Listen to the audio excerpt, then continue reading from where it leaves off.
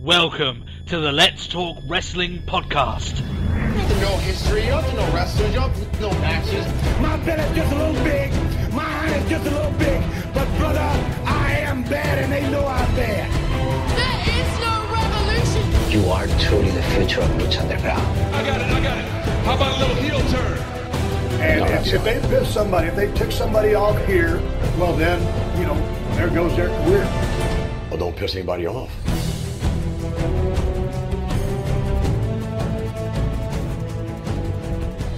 Hello, everyone, and welcome to the Let's Talk Wrestling podcast. The wrestling podcast will review Monday Night Raw and give all of you people the wrestling news of the week. I feel like I want to swallow my mic and speak like Barry White to all of you beautiful subscribers of this show. Oh, yeah. That's a weird opening. My name is Turbo Tony. Weird. Yeah, I am the host of this show. I don't do this alone, of course. I do this with my co-host, and he is a man who has lived his life as my butler for quite some time until I added nipples onto my bat suit. It's Matt Marsander. No. No? I do not accept that I am your Alfred. You are Alfred. Absolutely, you're an Alfred. I am no not question. your Alfred. Yeah. Because No. I'm the hero. Everyone knows that. I am certainly not your Alfred. I will be your boy wonder at the very least. At the very least. I'm glad we came to that assumption. I'm sure someone out there, if our faces were ever out there, I'm sure that our faces would be planted onto Batman and Robin as we speak. But as is the nature of the internet, of course. It'd just be like, well, to be fair, what I'm thinking it'd just be Rodney and Delboy, but, Well, Rodney and Delboy, to be honest, yeah. We were not exactly the superhero type, but there we are. How you been this week, Matt? Yeah, it's not been too bad. It's just been busy. It's just been crazy. I mean, it's not the fact that I don't know I can't handle like a pay-per-view. It's just like I don't know what's happened this week. Just I've had no time. Well, you couple a pay-per-view week with a busy week, and then it kind of goes. It all kind of goes to hell. Yeah. Like it was one of those things that like the Lucha review went up like yesterday as this episode goes out, and that's like really late. That's like 2 days late of when I normally do it. It's just like because things get backtracked, and then things end up taking a setback, and it's just a pay-per-view week. It's all that sort of shit. Yeah. Let's drop some plugs on these guys, Matt, before we tell them what's involved in the show. Do a little bit of procrastination, of course. If you guys would like to interact with us, the main way to do that is via our Facebook page, and that is facebook.com/Let's Talk Wrestling Podcast, where we had plenty of chat about this week's releases. They're on that page. And of course, Matt, there is a fabled place where you can send a tweet to us. That Twitter handle is At Talk Wrestle Pod. It is. Without question. That is the Twitter handle of gods, of kings. But there we are. And of course, if you'd like to send us any audio questions or private emails, then you can send it to Let's Talk Wrestling Podcast at gmail.com. All that lovely social media goodness is in the description below. Some of it's even on the graphics. Last week, by the way, we had these graphics up. Next week, new graphics. Oh, that's very true. How'd you like that? How'd you like them apples? Tasty. Tasty indeed. Procrastination, Matt. I think there's only one thing we need to talk about, and that's a certain movie that came out this week, Matt, that you've seen and now I've seen. Ah. Yeah. We're, of course, talking about Captain America Civil War. What do you think about it, Matt? Without spoilers for our viewers. I enjoyed it, but I think Winter Soldier was a better film. I'm actually the other way around. Not that I didn't like the movie, I did, but I thought this was better than Winter Soldier. I don't know. I think Winter Soldier had the better story. Oh yeah, maybe. But yeah, you know what? It's still a good fun. Oh yeah. After you and me came back and watched like Batman versus Superman, you go watch a comic book movie that knows what it is, has its identity. isn't trying to shoehorn like 5 movies into one movie. They're just trying to do that movie, and yeah, it's a lot more of an enjoyable experience. His identity firmly in place. Yeah. It knows one thing is like this is a film that's had been 8 years in the making, sort of thing. With every film leading up to this is so it's had plenty of time. Yeah. And you know what's cool about that then is that you're seeing some of these superheroes clash for the very first time on the big screen, right? So that's quite a big selling point there. But, still, you know what I mean, Matt? You know what I'm like? I just would like the Punisher there with a gun just to be shooting people randomly. But I know that's not exactly, I think that's more for the more mature audience. You can't have quite work. Can't have Spider-Man in his first battle get a headshot by Punisher. Just headshot hit. It's just like, oh, the boy, dead. Oh yeah, Iron Man would feel pretty bad about it then, wouldn't he? But alas, that's the way things go when Punisher's around. But still, anything else you've been up to this week, Matt? No, just a whole lot of work.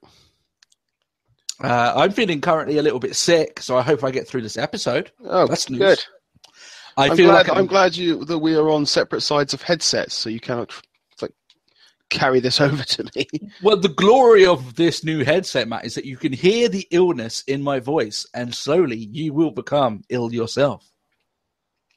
It's good. It's the Let's Talk Infection podcast. Sorry, guys. I've got you all sick as well. Yeah.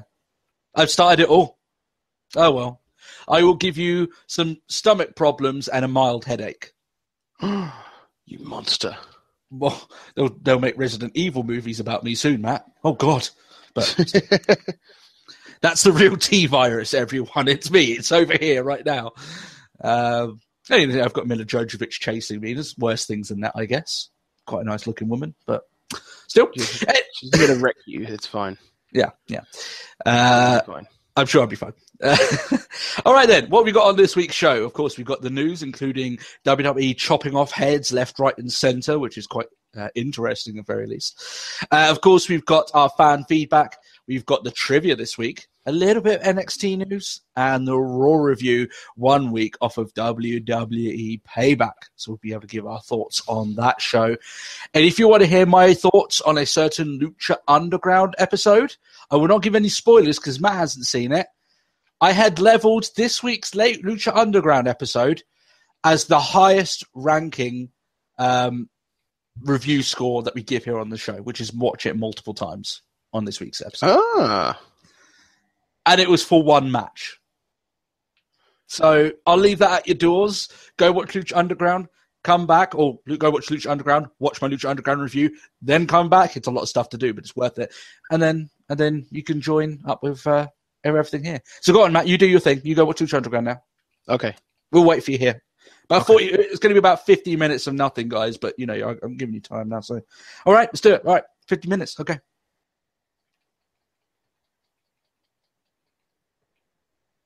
I don't think we can keep that up. No, Matt, we can't have a podcast like this. It's too quiet. I don't like it. Did you actually go? Are you there? Hello? I think he went. I didn't actually mean that. Guys, I think I screwed up the plans for the show.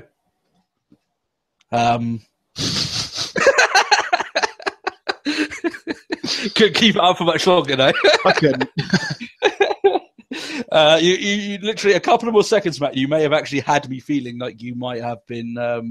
I may have genuinely gone. You might have genuinely gone, yeah.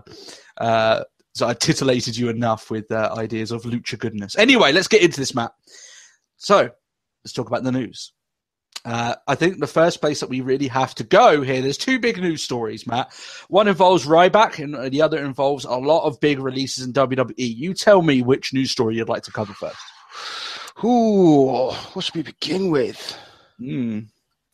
Which Pandora's box do you wish to open? We start off with Ryback and then work our way up. All right, no problem. All right, we'll start with Ryback. So the news with Ryback this week is that he showed up to Raw and he told them that he would like to be taken off TV until his contract issues are resolved. Okay? Which they agreed with. They took him off. They actually sent him home. They said, look, if you want to be taken off TV, there's no point you being here, go home, right?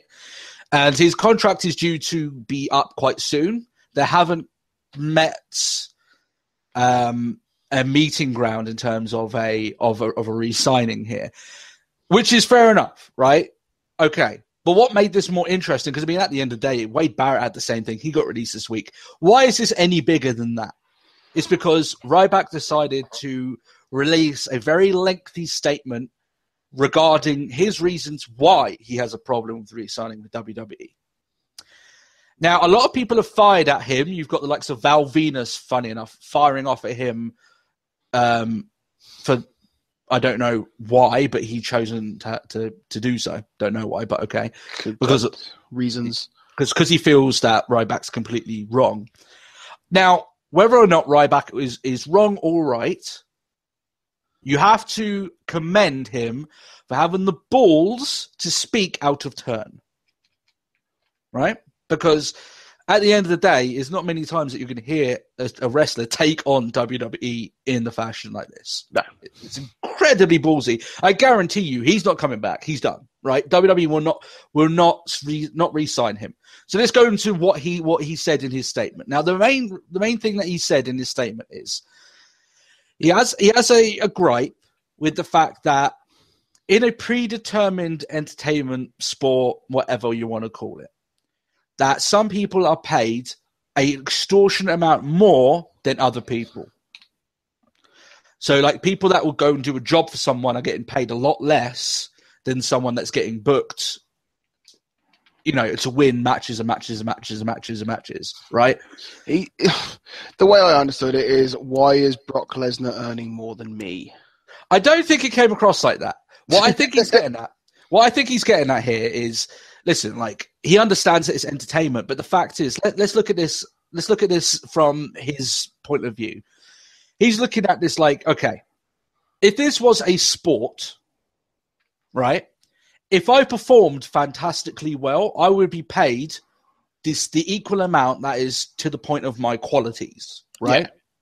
So if you're a 5 out of 10 midfielder playing for Newcastle, you'll be paid like a 5 out of 10 playing for Newcastle, right? That's just the way it is, unless your agent's very fucking good, right? In WWE, it's much different because you're completely at the mercy of how management chooses to book you and to use you. That you don't have that much wiggle room to really break through what they've got planned for you. You could have fantastic matches, but never get to a main event status. And there's been plenty of guys that have been like that. So I look at it from his point of view, and I'm like, look even further from his point of view, Matt. Imagine if he was handled differently, Ryback, right at the beginning. He could have been, if he was used correctly, a main event star. I still firmly believe that to this day. But he lost 13 pay-per-views, I think, maybe 14, close to that amount anyway. He lost it, a lot. A lot of pay-per-views back-to-back that essentially destroyed him. Now, that wasn't his choice. It was management choosing to book him that way. So, therefore, he suffers because of other people not using him correctly, And he's not ever going to be paid like a main event talent because they sort of mucked him around. They sort of fucked it up a bit. Which I can imagine is extremely frustrating from the point of view of someone working there. And it's like, I could be making John Cena money, right? Not as close to that, of course, but I could be making a lot more than I could. Yeah, I mean, a lot of it, I think some of it comes down to the fact that, like, if you consider, like, at one point, like, Ryback has always been booked as, like, a hot commodity. He hasn't always, though. Not always. Yeah, okay. But, like, consider when he came out, like, debut of The Shield. Yeah. Where was Ryback? He was right in there, yeah. I actually watched that match the other day, yeah. Right in the middle of it all. Going for the sort of the WWE... Yeah, the WWE Championship. Yeah, and then he turned heel, and then, yeah. But nothing happened. Nothing came of it. That was that. And then sort of like we used this example loads because we loved it, was then he floundered around a little bit. And then along came Survivor Series, and they're like, Ryback, fuck, everyone wants Ryback. Because without Ryback, you're screwed. Sort of thing. Yeah. And then he ended up. Okay, we had the match, and now nobody gives a shit. Yeah. And when you look at it that point of view, Matt, wasn't it management that kind of messed stuff around for him? I don't think he had a bad performance at Survivor Series. It was just how they chose to use him afterwards. What I think is interesting with this, that he brings up a conversation that a lot of the old guard in wrestling look at it and be like, what the fuck are you talking about? But it does make sense, right? That it's kind of hard to explain, but listen, if you're a guy that look at Roman Reigns, if you're a guy that WWE, for whatever reason, they might have correct reasons for choosing a guy like Roman Reigns, which I know because he appeals to a mass audience. But if you're a guy like Roman Reigns, you get everything, right? You get the big push, you get merchandise, you get put on television shows, so your stock is rising. You get put on advertisements, you get put on... you reckon Reigns is earning more than Ryback? Oh, well, that question, he's earning more than Ryback. Oh, without even, I don't even have to know the numbers, and I know he's earning more than Ryback is. So the person that he picked, he may not even be down to entirely their effort or their abilities or their potential. It's just down to whether or not WWE has picked them as their next chosen one, right? So, and then, like I said, then they're earning big bucks, right? From then on out, these guys get to a point where they don't even need WWE to promote them anymore because WWE's made them established stars at that point, and they're going to make money. Look at John Cena now. He doesn't need WWE to get paid, right? But that's just the case it is. It's you're looking at a lot of lower card talent that I think WWE are very wary of about creating the wrong stars. And what I mean by that, if they get really behind someone that they think may eventually question them or try and make some sort of change, or thinks that does a CM Punk and realizes that their worth is far more than what the company is willing to accept, then all of that promotion and all the work that they've done goes out the window. So they're picking guys that they think will stick with them no matter what they do, right? Let's just be honest. Like, that's part of the reason why they picked John Cena initially, is because he's loyal. Roman Reigns, he's going to be loyal to the company, right? He's going to be loyal to the company that stood by him, booked him incorrectly, but he won't see it that way, but have paid him very handsomely. And I think WWE are very aware about creating too many big stars, and suddenly some of them, like, imagine if Ryback had left the company now as a huge star. Yeah. That would have been a lot more of a weighty issue. To WWE, letting him go now is not nearly much of a problem. Because let's be honest, let's go and say he goes to TNA. No one's going to give a shit. I like Ryback, but no one's going to give a shit. Right? No one's going to care. No one's going to leave WWE to watch TNA if Ryback's there. Yeah. Let's just be honest. So I think it's a statement that a lot of people are writing off. I think it's incredibly incorrect and naive and short-sighted to write it off. I think it has some merit. And you have to look for the problems here. You have to put yourself in his shoes and put himself in the shoes of a lot of the other mid-carders on that roster and think, I've killed myself at this live show to give this 5,000 fans a great time. And I've done a great performance, but this guy over here, he doesn't nearly work as nearly as hard as me. He's not nearly as good as me, but it's just for some reason management chooses to get behind him. He's getting paid 2, 3, 4 times the amount I am. Right? And they're making me lose to him on a weekly basis so this guy can get over. I can understand why he gets frustrated. I mean, I know it's entertainment. It's almost like it's like humoring the idea of the wrestlers' union again. Yeah, and by the way, one thing that would scare the shit out of Vince McMahon is a wrestlers' union. He doesn't want that shit. Or absolutely does not want that. Because that would give power to his employees, and that's exactly what he doesn't want to have. As a business owner, the one thing I wouldn't want is power in the hands of my employees. That's the reason why unions were created, is to give them a fighting fair shot. And I'm not saying that Ryback wanted to be booked differently. I mean, I guess he hoped he would be. But what he's saying is that he hopes that the pay is a little bit more equaled out here. He's not completely naive. He's just hoping that, okay, I'm working really hard to get this guy and make this guy, give this guy the win that you want me to. Can I be compensated for that work? And to him, it doesn't particularly even out.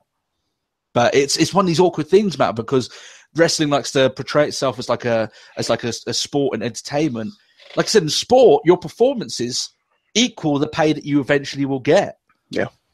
In wrestling, it's completely at the mercy of a bunch of writers. If a bunch of writers decide they want to make Zack Ryder a new world heavyweight champion and give him, eventually his stock will rise, that WWE has to pay him more, and it's down to the writers choosing that to happen. So it is awkward. It's awkward the way that I'm glad he said this. I'm a little bit afraid that a lot of people just instantly sweeping it aside and saying, "Oh, it's just him being bitter." I'm like, I actually don't think it is, to be honest. I think there's some legitimate gripe here, but whichever way you look at it, I think it's an interesting conversation. So, at the very least. Matt, should we get on to these releases then? Yeah, I think we should. Will we talk about them a little bit individually and just go through the list? Yeah, probably best. All right, first on the list. All these people have been released by WWE. That all happened on Friday. As the day went on, more people getting released. It looked like I put up a thing doing the JTG quote, just don't answer your phone today if you're a talent on the fringes of WWE. Don't answer your phone because you're going to get released. That's just basically how it goes.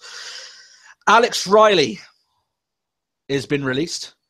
His most recent thing being spoken about is that he's started to fire shots towards the Solid Monster. Since his release, he's been very fucking quiet on that front. So I'm sure not the best of weeks for him, considering he's been running his mouth.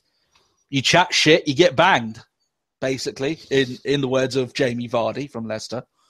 I'm not saying that's the reason why he got fired. I mean, come on. But he comes across as a guy, Matt, that he had a lot of potential.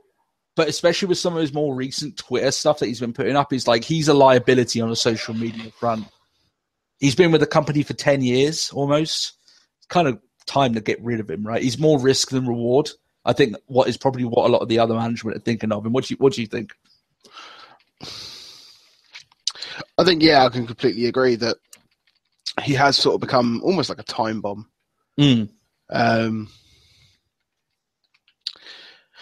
I don't know. I think it's just that sort of moment. It's like, it's not like we haven't given you the chance. I think that's kind of what a lot of it does come down to. It's like, it's not like we haven't tried. Yeah. I think it's one thing as well. Because he went off, like he reinvented himself. He came back, he did pretty good as commentary. And then I will admit, I quite liked his NXT persona. It didn't help he got injured, though, as well, didn't it? Yeah, that's it.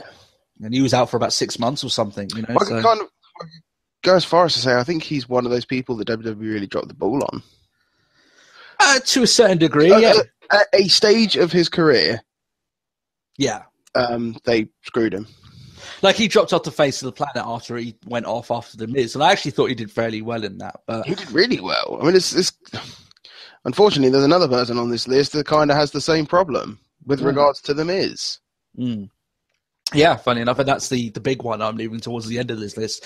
So Alex Riley's gone.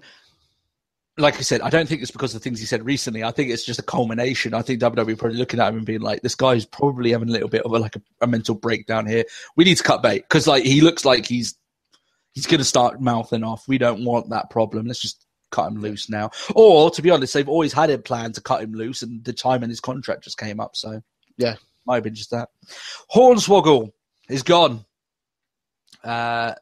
Okay, he barely haven't seen him in a while. I think he had a much lengthier career than I think most people even realise. I mean, he was there he was one of the other guys that was almost there for about 10 years. Like, he was there for fucking ages, Hornswoggle. So he got his time. Fair play to the guy. You look at him, and the last thing he did was that WLC match with El Torito, who was also cut. But I mean, me and Matt weren't particularly big fans of that anyway. But I hope the best for him. He's already got a date. He had a date literally about 10 minutes after it was announced he was released. So, the guy's clearly back to work. You can go book him now if you like. So, there you are. Zeb Coulter has been released. This one I'm a little bit shocked with until you kind of explained it to me, Matt, why he probably wasn't used again. Because I thought when you look at Zeb Coulter, you obviously got Dutch Mantel. He is a really good speaker. I thought he could have done something with one of the mid-card level talents on that roster. But, Matt, you kind of, as we were speaking throughout the week, you kind of said to me there, it's like the Zeb Coulter character, like, who are you really going to put him back with again? And really, would it mean anything once it gets to that point? Sure, Dutch Mantel, the guy, you could repackage him, but really you're going to use all that just to try and get someone else over. Surely you'd use all that energy to repackage that talent over rather than the manager to pair with him. But yeah, no, I agree with you. You can stick it back with Jack Swagger. Who gives a shit, really, at that point? It's kind of done, isn't it? But still. I'm a big fan of Dutch Mantel. What can I say? I'm a bit sad to see him go. Wade Barrett. No shock. Yeah, this is the one we all saw coming. Barrett has gone. We knew this was happening a while back just because he decided that just doesn't want to do it anymore. I actually get the feeling, Matt, he's going to try and get into movies and film. And obviously television, wherever he can get it. I think he's going to try and ply his trade. Obviously not as big of a star name as, let's say, The Rock or anything like that, of course not. But I think he's going to try and, make a few appearances. He was in that movie, wasn't he, that WWE were promoting for a little while. I think it had, like, Denzel Washington in it, or something like that. In one with Ethan Hawke. No, I think it was Colin Farrell, wasn't it? That's it, yeah, but apparently he didn't really play anything other than just muscle. Yeah, he was like a guard, wasn't he? But I think that's probably what he's looking to try and get into. Either that, or he's made his money and decides, you know what, I just fucking feel like wrestling for a while. In which case, fair play to you. Big props to Wade Barrett. He's one of those guys that WWE could have easily have made a world champion. And going all the way back to the Nexus days, that's where yeah. They should have made a world champion back in Nexus. That's how I think. It's so funny, Matt. I went back and watched the Nexus match against Team WWE. He just looks so different without any semblance of a beard. It's weird, but he's very much sort of like babyface Barrett, isn't it? Mm. And when he came back again from his most recent run, he was like proper ripped. Whereas back then he was in good shape. He wasn't like ripped or anything like that, And it's just quite funny to see him back then as opposed to now. Cameron is gone. Good.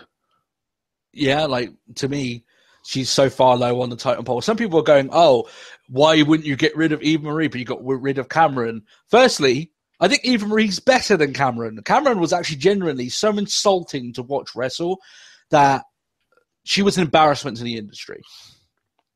So, Eva, as much as we were whinging about it the other week, Eva Marie showed signs of improvement, and I'm pretty sure Cameron went on this big old rant like that she's the victim of cyberbullying, and she mentions like what I said on Tough Enough and the pin on Raw. But it doesn't matter. It's like people make mistakes. Yeah, but even a fucking 5-year-old knows that you pin on your back. Yeah. Well, listen, the whole thing, she is being cyberbullied. Absolutely, she's been cyberbullied. Like, us saying like this, right, that isn't cyberbullying. That's us saying what she is, right? If we said, I hope she dies or I want to rape her because of this, that's when you start getting into cyberbullying. And the fact is that I'm under no doubt, she even says it in that thing, brother, in that list. She says she doesn't really mind about people saying what they feel about that. It's when they start going too far, when they start going, oh, I hope you die. I hope your family gets raped and all this shit. And I'm completely on board with that. I'm completely like, that should not happen. Twitter, unfortunately, is like a breeding ground for people that think that they could tweet like vile shit to people. Like, I'm not a biggest fan. I don't even like her. She's probably someone that I wouldn't even want to spend any iota of time on. Do I hope she gets raped or like killed? No, of course not. Because I'm not a fucking sociopath. So I'm actually on her side when it comes to the whole cyberbullying thing. But should she have been released? Yeah, yes. To be honest. That's my opinion there. Santino. A lot of people are like, he was still with the company? I think he was, but when he retired, he had like a lengthy contract or something. Or he came back to like with a kind of like appearances contract or something. I don't know. To be perfectly honest, the last thing I saw Santino in was on Swerved. Oh yeah, it's probably yeah. That was a while back now, though, isn't it? Jeez, I mean, I seem to remember him just like playing up to that some guy at Access had smashed something, or I can't even remember. Yeah.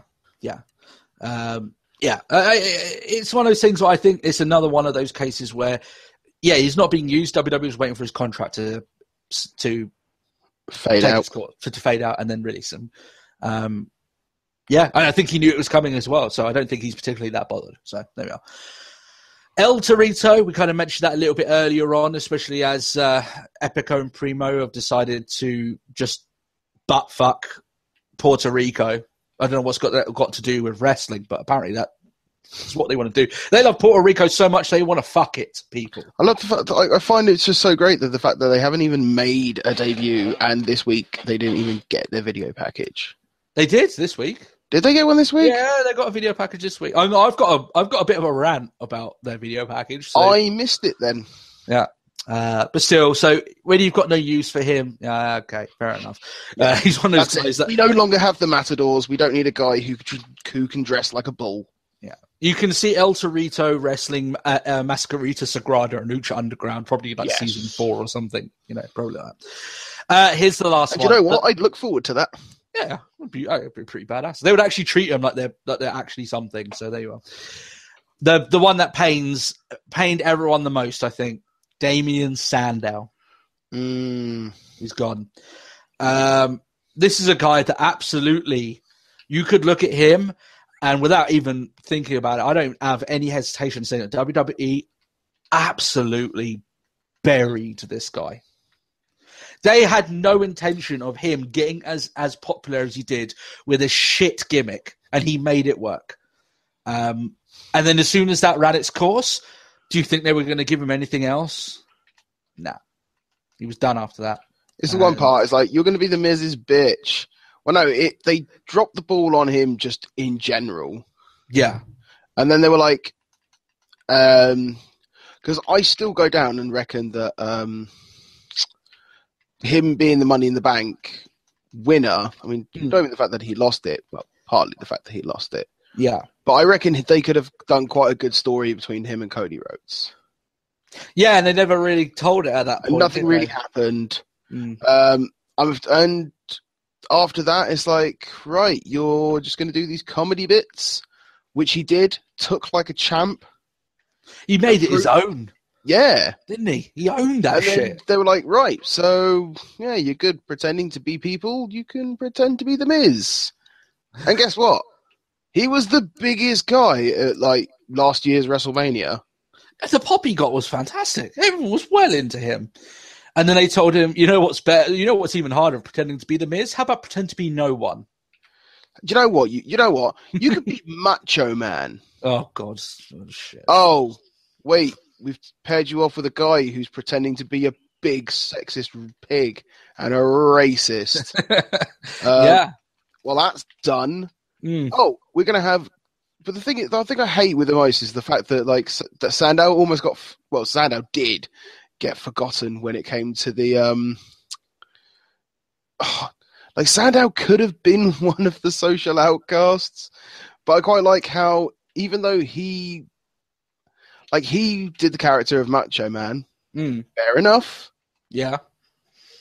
Curtis Axel was Hogan, and Hogan came out to be the massive racist, and Curtis Axel still managed to stick around. Yeah, he still got his job, yeah.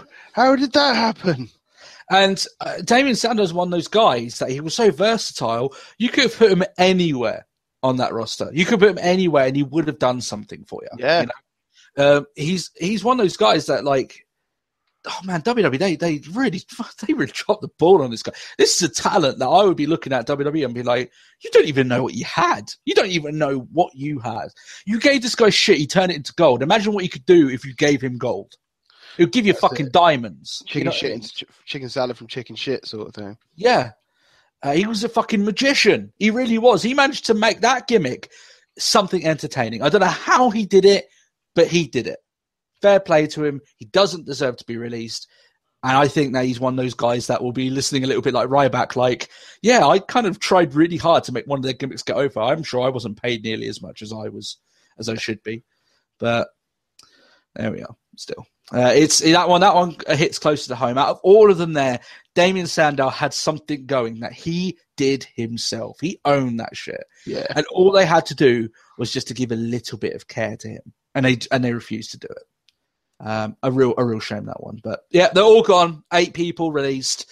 I'm sure that a few people are safe for now. I was actually expecting a lot more of the NXT contingent to be a lot more worried, like the likes of what's his face? He's really hype. I forgot his name all of a sudden. Mojo Rawley. Yeah. Oh, so yeah. The fact that I struggled to remember his name, I think is quite apt. But like people like him, I think need to be quite scared, right? Because I think that they are pretty close to that chopping block. So there we are. Okay, we're actually spending a very long time on the news. We still have so much to get through, but still, Adam Rose releases his evidence claiming that WWE was wrong in suspending him. He actually removed it and then re-uploaded it. I don't know whether or not WWE pushed him on doing it and whether or not he decided, well, fuck it anyway, or he wants to put it up so it was new on his feed. I don't know, but it's back up there now. This guy is so adamant with his innocence that he's willing to put his dream job on the line to clear his name. He's got a doctor's certificate stating that the medicine that he was suspended for is the correct treatment for ADHD, which apparently is what he has. Yeah. Right. So he's taken something that not only is properly prescribed medication, he kind of needs that to work anyway. Like if he wasn't taking that all the time, I imagine that he would be having a lot of problems day to day. Right. So he takes this stuff, he goes to work, does exactly what he's called, and then he gets suspended for it. So I hope that WWE does what they should do in this case, that they debunk the strike, cancel the suspension, and furthermore, they should compensate Rose for the time that he was suspended. That's what they should do. Yeah. They won't, but that's what they should do. And I feel really bad for Adam Rose because he is. I look at this guy and he's releasing all the documentation. He's releasing doctors' letters that have been sent to WWE. They really have no reason not to lift his suspension, but they're sticking to their guns. And I'm like, you should be paying this guy money. You should be apologizing to him, and you're not. Real shame for the guy. I hope that WWE don't get uber defensive and like, well, you know what? We kind of don't need you when you get back from your suspension, even though you are right. So after your contract's done, get a new bike. Fuck off. Because we don't like being proved wrong. But Matt, I don't know about you, and I hate to say it, feels like it might end up going that way. Does it not? It definitely does, yeah. Well, it's going to go, well, we are WWE. Mm-hmm. Do we want? Yeah. Like, we have our wellness policy, and that happened. Yeah, I tell you what, if that happens, I hope that Adam Rose fires sues him, takes him to court. If that's the case, in fact, he should already do it now. Even though he's that's even more career suicide. But to me, almost, if you really want to make a statement, take him to court if they don't take you back or they don't debunk the strike. Feel that strongly about it. He's clearly, Matt, he's got all the documentation he needs. Yeah. Send it to court. I'm sure they'd be very happy to talk about that in court. So, Adam Rose's lawyers would be happy to talk about that in court. I imagine WWE's not so much, but there we are. Matt, have you watched Camp WWE? I haven't yet. You haven't yet? I want to. I tell you what, Matt, I think the show's quite fun. For the only reason, at very least, is that it lets Vince McMahon use all the swear words he wishes he could still use on Raw every week. So, yeah. Vince McMahon is fucking awesome in this show, by the way. He's one of the only people that voices himself. In fact, he's like the main character that speaks the majority of the time. So he must have done like fucking tons of voiceover work. And you know what? He's pretty fucking good at it, I have to say. He's actually pretty decent. With his character is obviously an over-exaggeration of himself, right, as you can imagine. You see that advert, it's like, I'm a Chase Cena, that sexy Cena. It's like, so true. It's how the WWE universe views it. Yeah. I mean, it's just hard on for him. The visual of him like chasing Cena in the woods with two swords. Yeah, I'm pretty much on board for that. So the animation style, funny enough, reminds me of a show I used to like a little bit called, well, not a little bit, I like it, but it reminds me a little bit of a show called Undergrads. I guarantee you probably never heard of it because it's very fucking old at this point. It was very niche even when it came out, where it's not fantastic, the animation quality, but it's got a bit of charm to it. You know, it's got a little bit. You can tell a little bit of heart and soul is pumped into this. So I'm relatively short. Are they short episodes or? Yeah, 20 minute. Yeah, 20 minute. Like the Family Guy and American Dad's 20 minutes long. So that's fine. Yeah, I'm really happy with it. I watched it with my wife and we were laughing quite a bit throughout it. So some people may not like the fact that you've got some of the people not voiced. Like for some reason they make Stone Cold Steve Austin a kid that looks like he has cancer. I don't know why. Like, it just doesn't work. You'll watch it, Matt. It's not even so much that he's bald. They gave him a skin color that looks. I was like, that just doesn't. I've seen. Yeah, he's like really pasty. Yeah, I'm like, I don't like that. But some of them are okay, you know. So good stuff. Good stuff. And obviously you've got Ric Flair, who voices himself having sex with bears. So. Come on, guys. That's got to be enough to get you in right there. That's got to do it. So there we go. That's the news. Jesus Christ. That took us a long time to get through. Right, Matt, are you ready for some fan feedback? We're going to have to, yeah. We're going to have to start speeding up throughout the show as we won't get it done on time. Jeez. James Bracken asks, what direction would we like Dean Ambrose to go in the following months? And if we think a Cena versus Ambrose match has any potential in the future? Cena working with anyone has potential. Whether or not WWE choose to do it correctly is a completely different topic. So it does have potential, but still. Matt, what do you think with Ambrose? Because I feel he's kind of floundering a little bit now. What would you do with him? I don't know. It's tough, really. I don't know what I'd do with him. He needs something, but I don't think well... I don't know. I think he has to go heel. Yeah, like I think that's the safest bet, really. Yeah, I know that's quite like when anyone says what direction was someone going, and then literally I'm just like, oh, just turn him. With this, it's a little bit more like the real money in Ambrose was always him being a heel. They just chose to give him a good face run. But let's be honest, that face run has not been everything it could have been. That match against Lesnar should have been his coming out party. And it wasn't. Yeah, where it's just gone, I am fucking here to rage and destroy. That's the one thing, like we were talking about it, like they should have done it in such a way that it's like, Lesnar's like, the hell is this guy? But no, Lesnar's like, done. Yeah. To be honest, it was a wet fart of a match, let's be honest, right? The last guy who had the same stigma as Dean Ambrose, where he is this upper mid-card guy who, whenever he gets to the main event, never seems to be able to win one. Funny enough, it's Ryback, right? He was a guy that had that same stigma. Look where that ended up with him. I don't want the same thing for Dean Ambrose. So I think the heel turn is one of the options available to him. The other way that you do it is that you keep him face, you start booking him like an underdog. Right, and I mean really start booking him like an underdog, where you start building up, like, I'm talking about a 6-month story of him gradually getting better and getting wins against people that he shouldn't be and deciding, you know what, this is my drive. I'm going to go for the title. It's title or bust, right? Title or I'm done, right? Because at this point, if I don't put everything on the line, I don't think I'm going to win it, right? And you build him up like an underdog. But at the moment, that's not really... Especially if the only guy from the Shield who hasn't held the belt yet. Yeah. Just have that as his driving force. Yeah. You could be like, you know what? I know that I'm starting to have the stigma that I can't win the big one. Well, I'm gonna give it everything I can. So you basically want to run Sami Zayn versus Neville? Sort of, yeah. Pretty much that storyline for him. If you want to do that, but the other way, Matt, is that you turn him heel. But the thing is, I think we've already just talked about this. We need the revival for that.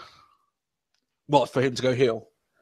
Well, I think the revival would be a good assistant.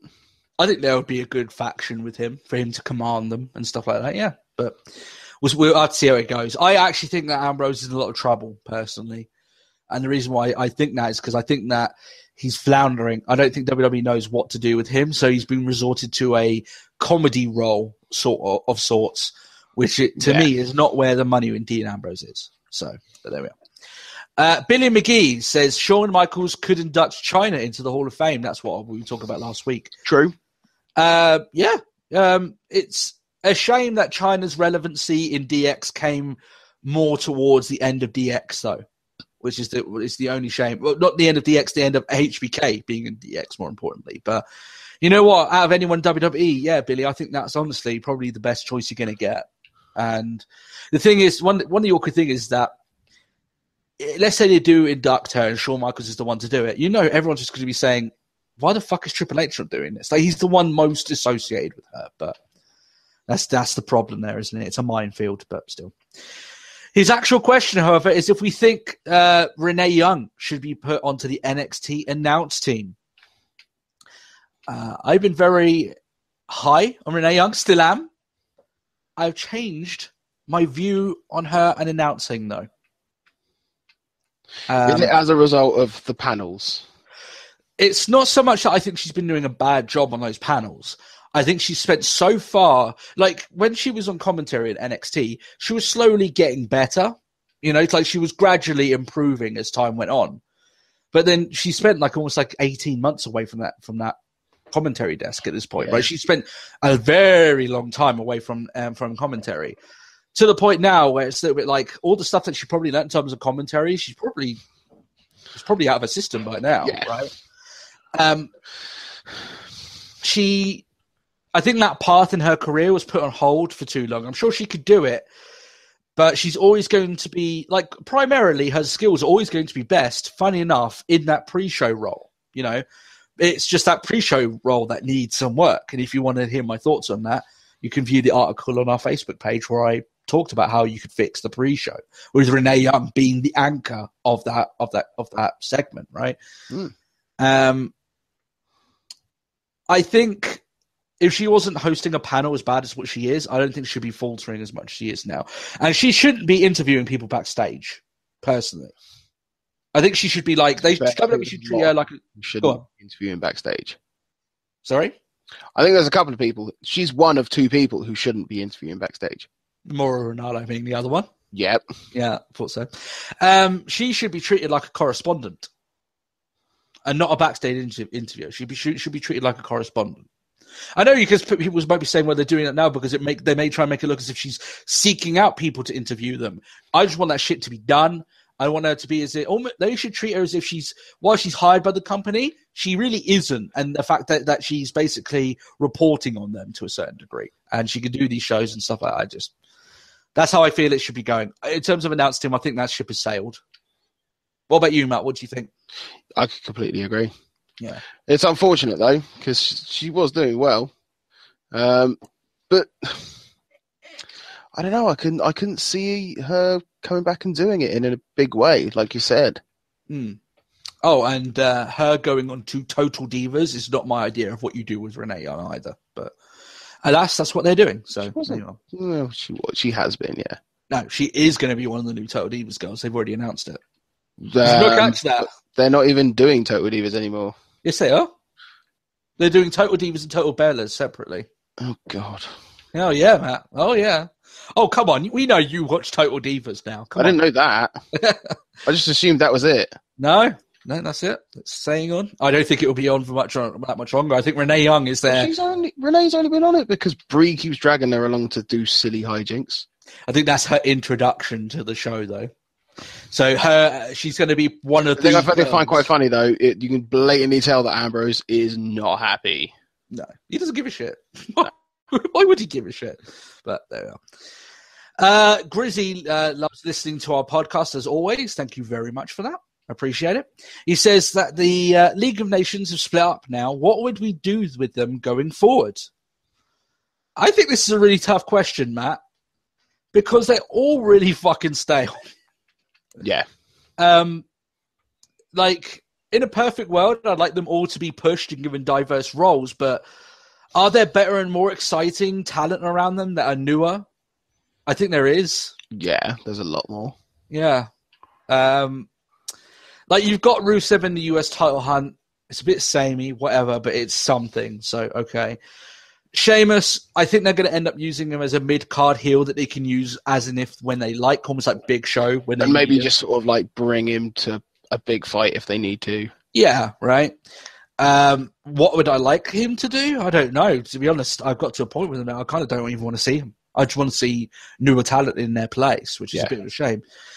Del Rio's another one that, like, yeah, what you could do is like, you can give him all of his stuff back, his cars, pyro, suits, ring announcer. It wouldn't save him. It wouldn't save him. It's all been done. And what are they going to do with him with all that stuff put back on him that they haven't already done? I don't think they have any ideas, and that's why they haven't done it. Yeah. You know what? Considering the title, the actual title, I think this is sort of back to the problem of there being only the one belt. I don't know. I still like having that one belt, though. I like having the one belt, agreed. But like, the belt is now locked in with Reigns and AJ, and it will be for the next few months. So it's not even like, I would really like them to do like a main event sort of thing. Well, there isn't a main event because that's the belt. Yeah. You know what I would like? Funny enough, thinking of Del Rio, right? Because I know there's not much you can do with him now in terms of character. Listen, you need someone for a couple of months to step in a certain place and be a top-tier guy that can pull off a fantastic match. I know you may not like it. Why don't you do a Tyson Kidd and send him down to NXT? Because wouldn't you? Idea. Yeah, wouldn't you love to see Del Rio against Nakamura? Wouldn't you love to see Del Rio against Samoa Joe?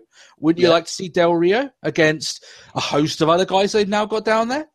I think I would be up for that, right? So, and more so, you can't do it with Rusev because it would just seem like a demotion because he was an NXT alumni. Sheamus, I wouldn't be excited even if he did show up at NXT. But Del Rio's one of those guys that I think people would enjoy matches that he could do with some of those guys down there. So, yeah, put Del Rio back down in NXT. He would see it as a demotion, though. I don't think he would be happy with it. But ironically, I think it would breathe new life into his career with WWE. I tell you what, even just the fact that I'm saying that, I mean, he hasn't even been back that long. Let's be honest. Like, breathe new life into the man's career, man. He was dead like a month after he came back. That's a real shame. I want him to go back to Lucha. Yeah, but he's not. I don't care. I want him to. Well, I didn't have to see him as often, and when I did see him, it was good. Yeah. Lucha Underground was quite fun, throwing Johnny Mundo through windows and shit. So I did. I felt really bad. I did a Kim Kardashian joke on my Lucha Underground episode where I said that Derek Cueto's office gets destroyed more than Kim Kardashian's lady parts. I feel a bit bad for saying that, but in the same breath, it's kind of true, right? So, yeah. Axel Diaz asks if we heard about Ring of Honor thinking of buying TNA. I've heard of Sinclair Broadcasting thinking about buying TNA. So it's not the same thing. No, it's not. Sinclair Broadcasting has a stake in ROH. I'm sure a few parties are interested. It's not ROH stumping up the money themselves and assimilating TNA. I don't think they would have the money for it personally, but I don't think that just because a company may be interested in purchasing TNA, one, that they actually will, and two, that they're interested in rebuilding TNA. I think what they might want is its contracted wrestlers, TV slots, and then they might build up a new show. That's what I think they would be much more likely in doing. But I don't know. TNA, they can re-sign as many of their talent and put up on their Facebook as much as you like, but I feel bad me just constantly keep bringing it up because at the end of the day, people know my thoughts on the company. I'm not happy with them, so it is what it is. I think I actually saw like a Twitter exchange between a couple of fans. One of them was like, all these people keep thinking that TNA's dying, and someone summed it up perfectly with a response going, they're not really alive either, though, let's be honest. And I'm like, yeah, that's pretty much exactly where they are at the moment. They're in the middle between being alive and dead. Yeah. Let's just be honest. So, Anthony Smash asks if we think Baron Corbin will be a jobber. Matt, do you think Baron Corbin will be a jobber? I don't want him to be. But I think he will. There was no. There was that battle royal earlier. Yeah. I don't think he's going to be a jobber. That's my guess. I don't want him to be one. I think he hasn't been used well, but I think his height and his presence will save him from a fate like that.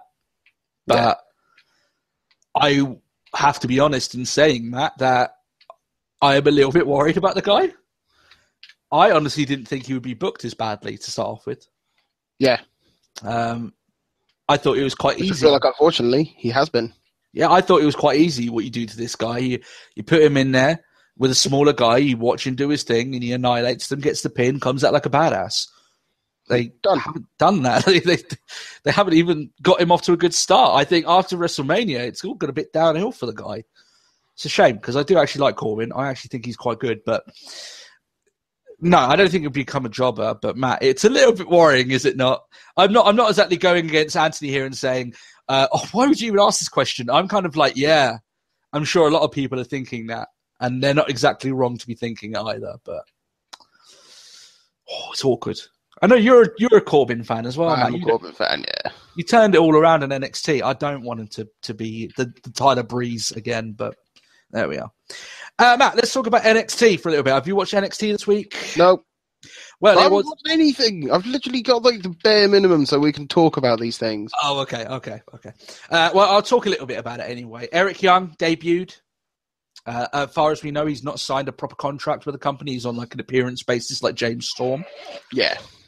Now, I will say, however, I've had my thoughts on EY. I said I'm not his biggest fan. I don't think he's that big of a star. I think he's a little bit overrated, personally, but that's just my thoughts on the guy. I thought that the start of this show felt way too much like TNA. So it starts off with Samoa Joe doing his thing, which is fine. He's a great heel. Then you get Eric Young comes out, and they end up having a match later on. And then the match afterwards has Austin Aries in it. Yeah. And I'm like, yeah, that's a little bit worrying right there, right? The TNA takeover. Yeah, and then you realize this week as well that they just signed Bobby Roode to do a fucking UK tour with NXT as well. So, yeah, the takeover is real. I saw a great kayfabe news article that this is a grand plan by Dixie Carter to assimilate NXT. Yeah, I was like, that's brilliant. Loads of sleeper agents. Another guy I want to talk about a little bit, Matt, is Ty Dillinger. He had a match this week. I'll tell you what, something clicked with me in Ty Dillinger this week. I'm feeling a lot more on this guy's side than I ever have. I was going to say, was it a perfect 10? I'm looking at this guy, Matt, and I'm like, he's got the gimmick down, clearly, and it's getting responses from fans. He's a decent wrestler. I think it's time to stop using him as a jobber and start to actually put it with stock in the guy. Personally, I'm like, this guy's got something with this. I wasn't totally 100% behind the gimmick when it started, but he's making something of it. So, you know what? I'll be watching it very carefully. I hope that now, out of all the times, they need some people to step up and start claiming their spots. Hopefully, Ty Dillinger ends up becoming one of those guys. I know his age may be a problem, but come on. You get 5 years out of him until he's 40. You can do something with him until then, surely. So I think that's fine. But a little bit of love there to Ty Dillinger. Go on, mate. I hope you do it. All right, Matt. Are you ready for your super sexy, amazingly difficult, but intense, awesome challenge? I am ready. You are ready? Oh, well, this week's topic is wrestling's weirdest matches. Now, I will need for you to give me both participants of the match. Okay? Okay. And in certain instances, when it calls for it, I need you to give me the stipulation of that match. Okay? Right. Are you ready? 5 questions. I suppose. I think this week is a bit tough. I will have to say. I think it's more on the difficult side. So here we go. Number 1. These two wrestlers found it hard to rise to the task when it came to Tori Wilson, so whoever won this match found themselves more than just stiff competition. Viagra on a pole match. Okay, you got one. Who was in it? Oh, but who was in it? Fuck. Oh, I don't remember. You don't remember who was in it? I do not. Do you want to hazard any guess?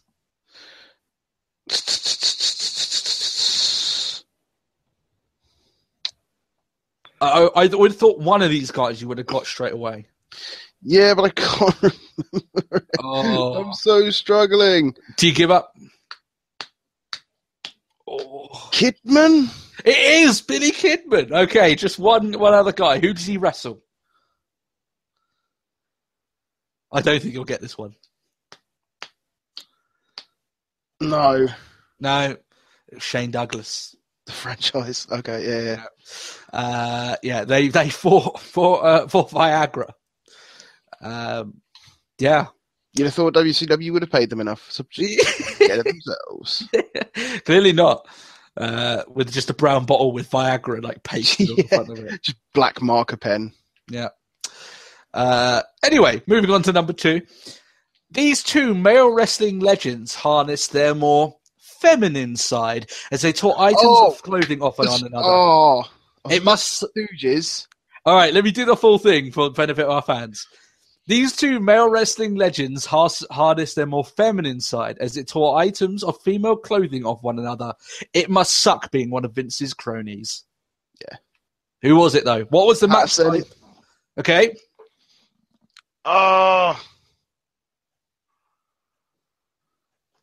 It was like an evening gown match or something. There you go. That's the stipulation. But who did Pat Patterson fight? Who was the other crony? Who was the other crony? I think you can get this, Matt. I think you can get it.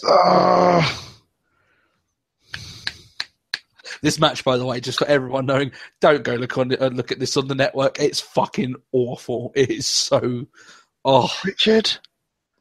Huh? That's like... Oh, come on, Matt. You got to get this. No? No. Oh, it was Gerald Briscoe. It was. Patterson and Briscoe. Yeah. Oh, it's a shame, Matt. You've been so close. You've only been able to miss one person. I was like falling short on the other participant. Yeah. Okay. Number 3. This female wrestling legend made history by capturing a major championship in a match that may have reminded her of a stereotypical female environment.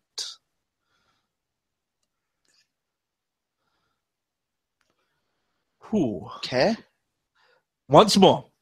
This female wrestling legend made history by capturing a major championship in a match that may have reminded her of a stereotypical female environment. She won a major title. I'll give you a hint. What you may be considering as major today may not, like what you consider may not have been major today, may have been major back then. The other thing is, I've literally got in my mind is a bra and panties match. That's not. That's not a stereotypical female environment. It depends on what sort of females you depends what era we're talking about. Yeah. In a stereotypical era. No, not era. Female environment. I'm going to help you along. Who was the only women to capture a major championship? China. Okay, that's one. Who did she wrestle to beat for that championship? Who did she beat for the title? And they've been putting it everywhere recently. It has been everywhere, yeah. There was actually a clip on WWE that they put up this week about it. That's where I got the idea. No? I think I might have to call it. No. It's China versus Jeff Jarrett in a Good Housekeeping match, where she won. Yeah.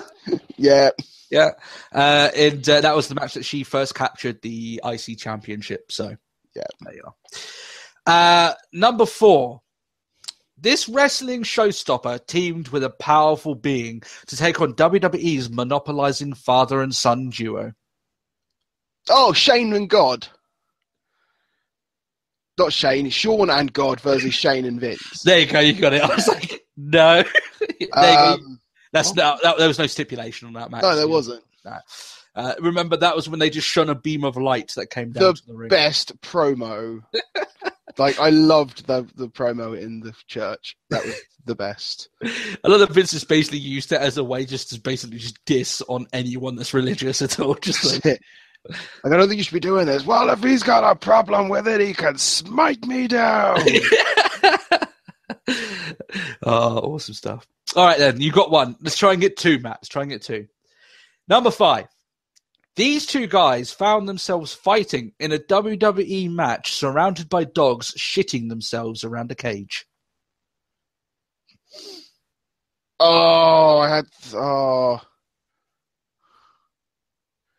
Yet again, it's another one of those matches where recently I was hearing about it. Yeah. What? Who was in it? Well, I'll give you a little bit of a hint. That this match was created because one of the guys fed the other guy his own dog.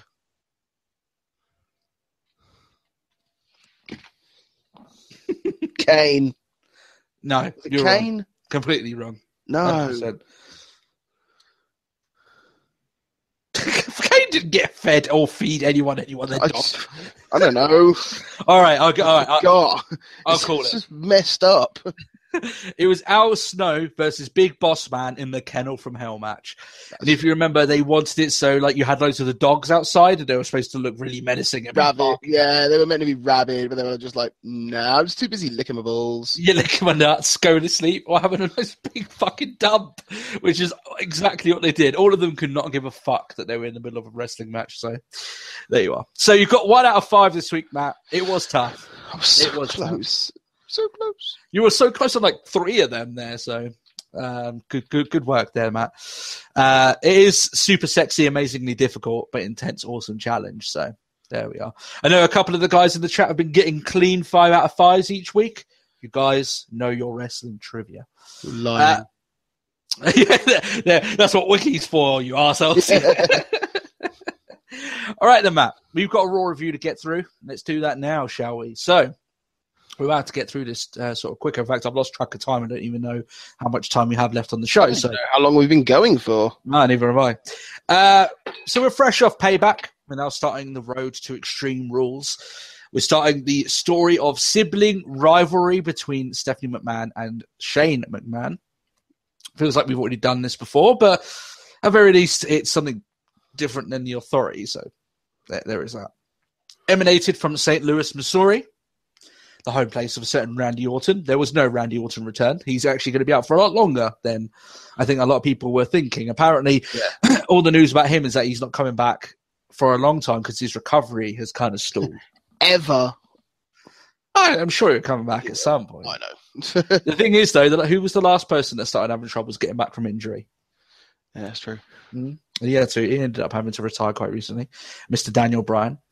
The show starts off with Stephanie coming down. She doesn't say much until Shane comes down. Stephanie has a present for Shane. It's the picture that Vince had smashed prior to WrestleMania, reminding us all that Vince's harsh words only last as long as the current storyline goes on for. He wants to... Payback show stealer Kevin Owens comes down. He's so beautifully condescending, saying, "Oh, look, you're so happy working together. Oh, look at that." He has an idea for Raw. He wants a match for the Intercontinental Championship. He's not holding his breath for Shane to give him the title shot, so he gives it. He pleads to Stephanie instead, saying that he is entitled. He essentially just tongues her ass for a bit. And just like, Steph, you know it, deserve it. Give me that fucking belt. Yeah, basically. Well, he's got a point, right? He's got contractual rematch. Yeah. So there is that. Cesaro then comes out, and I'm like, this is sort of becoming one of those promos again, where someone comes out. I really dislike them. Shane tells them to wrestle, and whoever wins will be the number one contender for the IC title. So Shane just doesn't give a shit about contracts. He's just like, well, I don't give a fuck. It's not as if it's like my name on it. It was Vince back then, so take up with him. So here we are. That leads to the first match, Cesaro versus Owens. You've got Miz on commentary. Maurice as well. Yeah, just fucking... Here's the thing, though, with Maurice on commentary. She's so quiet that it's basically impossible to actually hear her. She didn't pipe up at all. So Miz, he's just generally loud anyway, right? He's loud even if he's not trying to be. But Maurice is just trying to give her offhanded comments, but she's so quiet. I'm like, what the fuck did she say? I didn't even hear it. What was that? Oh. Good match, though. I will say, Matt. Good match. Of course it was a good match. Look who was in it. Yeah. An interaction with The Miz causes a DQ for Cesaro. Zayn comes out for the save. He hits Owens with the haluva kick, tries to give one to The Miz, but Maurice gets him out of the way. And then Zayn raises the IC title in the air. Now, if there's one guy I think you can get close to getting the fans behind him, similar to the way that Daniel Bryan did, I think Zayn is that guy. There's something about him, Matt, that makes you just want to root for him, makes you want to get behind him. I think it's probably because he's got a very common man look. Do you know one thing I'm not really liking his gear recently?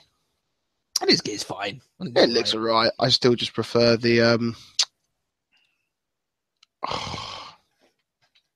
I still prefer his other gear, like the original stuff that he had with all the flags and everything. Yeah, right? I love that one. Yeah. Well, at the end of the day, Matt, it could be a lot worse. He could be wearing a Lucha Dragons gimp suit. So that's very true. Could always be worse. Stephanie speaks to Dean backstage. He's going on about, this whole happy facade is just that. It's a facade. And with her smiling and them having a back and forth, it just felt like they were flirting. It did there's a locker room there. Just get it over with. Go on. Steph tells Ambrose that she can be his guest on the Ambrose Asylum later on in the night, and he's free to ask her anything. So, okay. Tyler Breeze and R-Truth are backstage. R-Truth has a stick attached to a phone that is smashed. He wants to team up with them, team up with Breeze, calling himself the Gorgeous Truth. I have to ask him. Funny, right? Humor. Laugh at it. Yeah, but that was basically WWE in the background, yeah. But Matt, here's the thing. I know that R-Truth's not completely there in the head, right? His character's not exactly... He's a few pineapples short of a picnic, right? That's a worse analogy. It's just the way that my dad always used to say it to me. Pineapples short of a picnic. I don't know. Yeah. A few pork pies short of a picnic. How about that one? Yeah. All right. There you go. Who takes a pineapple to a picnic? Well, maybe you need to expand your horizons, Matt, okay? Why don't you go to Puerto Rico and soak in the local cuisine, okay? Oh, God, I'm becoming one of them. You become a Puerto Rican. I'm having sex with the Puerto Rico flag right now. Just the idea. Oh God, I don't want to go. Actually, no, I'm going too far with that. Stop that. Nip that shit in the bud. So, why would the holy hell would you pick Tyler Breeze to be your partner?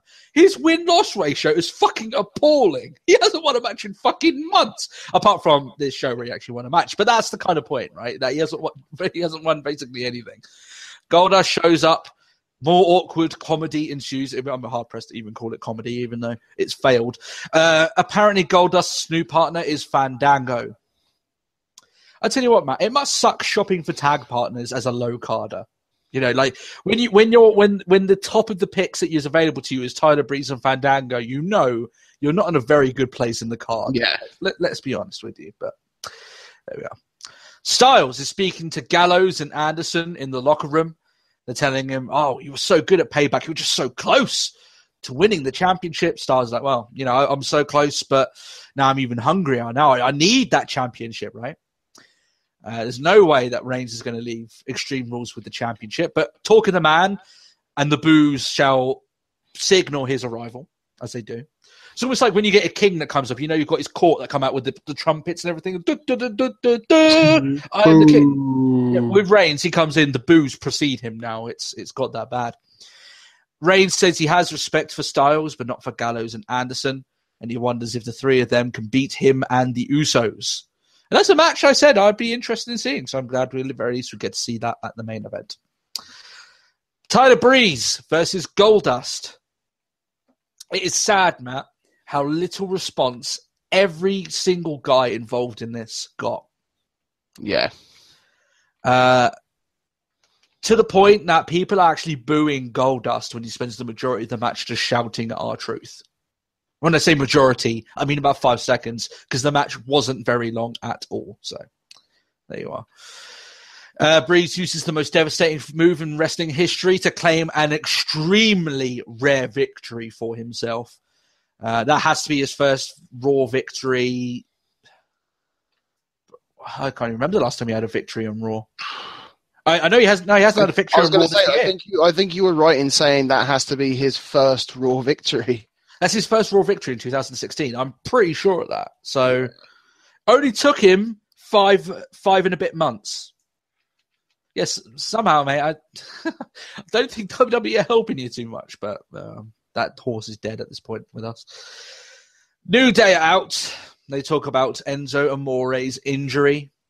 Big E fluffs his lines a bit, but the crowd loves his line. It loves him anyway. They don't care if he loves. I love the fact that he's just like, I've recovered it. Yeah, I've recovered it, and sort of like just like, haha. You know what, Matt? If the crowd did start shitting on it anyway, he would just start shouting at them that he's their daddy. Yeah, so, if in doubt, daddy. Yeah, exactly. I know they have abilities to make people twerk on command. I'd like to think that I'd be able to hold them off with that, but you know, he might just shout at me, "I'm your daddy. I'm the Stu Sexual Chocolate," and I'd probably be like, "Okay, I'll do it," and I'd just start. I'm sorry, daddy. I'm crying while twerking just for his own benefit, but there we are. How sad that sounds, jeez. Aiden English and Simon Gotch show up. Aiden English says that a real man would have gotten back up. Real men like them, you know, because they are manly. Simon Gotch says that they made Enzo Amore the realest guy in the emergency room. I actually like that line. I was like, that's pretty good. I like that. The Dudleys come out. As I said at the pay-per-view recording, I did say that I thought they probably would be making an appearance if Enzo hadn't got injured, especially with them arriving here. I think that's pretty much assured that that would have been the case. Bubba Ray says that they beat nobody. The ref stopped the match. So I equate that to Bubba. That means they did win the match by referee stoppage. That's what it means. Yeah. I love Enzo and Cass, but if the referee has to stop the match because one of them can't continue. Especially considering, like, you know, there's been those few times where Bubba's had to, like, shout at the referee. Like, you remember that during that tables match? Like, that's how you finish a match. Yeah. It's kind of that thing all over again. Considering it's like, he had to stop the match. Yes. That's how matches stop. Yeah, and you don't watch Kevin Owens against Sami Zayn. If someone has to be carted off... NXT, a title changed hands because of that. Yeah, I wish there was more referee stoppage finishes in wrestling. I really do. But still, they want the tournament to be restarted. Big Cass comes out. Even without Enzo, he's still far more over than Roman Reigns could ever hope to be. Yeah. So, there you are. In fact, even without Enzo, he's still like the second most over commodity in the area at that point. Yeah, really. To be honest, he is. He's out there to avenge his fallen brother, and that reminds the Dudleys that he already beat them. You know, a brawl ensues, an 8-man tag match starts up, which happens next. All you need is just Teddy Long to be out there going tag team match. That's hold a minute, player. That's not how it's going to go down. I miss Teddy Long, man. I do miss Teddy Long. So yeah, that match happens. Interesting to see that you've got Bubba Ray and Devon barking out orders and tips. I loved it. It's like, this is how you do it, and you hold him, and then you face swipe. Yeah, just do it. Yeah, do it like that. But you know, one of the best positives of having that team back on the books is the invaluable advice they can give to teams like the Vaudevillains. I'm not just talking about in terms of storyline. I mean, actual backstage. They can give these guys fucking decades of experience with advice. That's part of the reason why I'd have them around. I tell you what, like after they're done, I'd just send those guys down to NXT to work with the tag teams down there to get them, you know, give them some real solid coaching. So there is that. The best hot tag in WWE is Jason Jordan, without question. And there was a point in this match where they do the hot tag with Xavier Woods and they do the hot tag again with Kofi Kingston. And I'm like, in a big 8-man tag match, Matt, wouldn't you love Jason Jordan to be fucking throwing suplexes like a monster? Just everyone. It's always what you need. He is the best hot tag in pro wrestling. It's Jason Jordan. Everyone comes unglued when that guy gets tagged in. It's brilliant, but still. I could agree with that. I think it's I think it's all to do with the moment. How they build up. I think Cass can be a pretty big hot tag. Yeah, I agree with you with that. I just think that the way that Gable is so good at doing a lengthy run in the ring and taking a beating. He takes a beating pretty well, doesn't he? Yeah. Then when it comes time and he puts the straps down and he does this stuff, he goes to Suplex City. Yeah. There is two mayors now. So Brock Lesnar has got a new candidate he needs to run against for mayor of Suplex City. It's Jason Jordan. He's got a good case right there. To be fair, I hear Becky Lynch is running for it as well. Oh yeah, well, there you she go. has a pretty damn good case on the suplexes. Yeah, she not only just the Exploder mat, we've seen a couple of Germans here and there, so that's good stuff. Big Cass picks up the victory with a move that Cole called the East River Crossing. I get the reason why that's the name, but if that is the name, change it. It's shit. I don't like it. Agreed. Yeah, I get it. East River Crossing. I get the whole location of it and whatever. It's still shit. Change it. That's it. I understand the reference. I still don't like it. Yeah, still don't like it. Still doesn't work for me. Becky Lynch versus Emma. JBL immediately sexist right off the bat by saying that... Sexist? Racist. Racist, sorry. Yeah, it is racist, not sexist. Off the bat by saying both women just talk funny. And I'm like, that's not even being a heel commentator. They all talk funny. It's like, yeah. But like... International company here, John. Don't be a dick. Some people are going to fire back and say he's a heel commentator, guys. He's meant to get heel. He's meant to get heel for the heel, right? He's supposed to get he's supposed to get heat for the heel, which is Emma. Surely you'd go, oh, Becky Lynch. We all know that the Aussies are far superior and whatever like this. He's just like, oh, both of them just talk funny. I'm like, that's just being fucking stupid, right there. Like, stop it. Slow match. This picks up towards the end, but even then the crowd was struggling to get into it. Even though I thought the match itself was okay, Emma gives her the thumb to Becky's eye, a Michinoku driver, and pins her, wins the match. They tell us that apparently Becky Lynch's eye is injured. I only knew that when they said it was injured. Yeah, apparently, yeah. Well, yeah, it happened at Mania. Well, I only remember the pictures. I don't know, but they at very least that was the problem, is the fact that you were kind of relying on the fact that it's like, hey, I hope you keep watching all of our backstage segments, otherwise you wouldn't have known. But no, fair enough. If it happened with her eye still bruised and battered, fair enough. And if commentary are playing up that that eye is still giving her problems, they never did throughout the case of the match. It was only just at the end. Oh, yeah, she has an injured eye. And I'm like, well, it looks fucking healed. So I don't it doesn't look like there'll be a problem. But still, I hope they have plans for Becky Lynch. I think they do. I think this is just a stopgap rivalry for her. But you look at Becky Lynch and Emma and thinking they could do something really good with these girls. And I hope they do, but I just don't see it happening. Here we go. Another Epico and Primo video package with them talking about how great Puerto Rico's food is, the local cuisine. I think, Matt, it is ludicrous how these guys have got to... Well, they're probably going to get about 10 separate video packages for like their third reboot. Yet some NXT stars come up, they don't even get one. Yeah. I think that's fucking ridiculous. And no offense to Epico and Primo, but there are teams down NXT that are more entertaining than you. And yeah, you're good in the ring, but you're kind of done. If by your third repackage, if you haven't connected with the audience at that point, I think there's something seriously wrong at that point. I think that WWE should be looking at them, and instead of giving them tons of video packages and be like, you know what, we'll really put effort in this team. I'm like, why? Why? It's the point. You're wasting your time. The very idea of the gimmick doesn't make any sense. If they love Puerto Rico so much, why are they going to a company that is going to damn near make sure that they never go to Puerto Rico because they're going to be traveling too much? I'm like, what? It makes no fucking sense. Stay in Puerto Rico then if you like it so much. Get my fucking TV. I just think it's stupid. I'm not on board with this at all. And I'm like, these guys are getting weekly vignettes, clearly with some production value put on them. And I'm like, but why? Why? With production value and just surely the cost alone, just sort of like, yeah, we're just going to spend a week in Puerto Rico. Why not? Yeah. Film like high quality, like you said, like high quality vignettes, and that's like goody.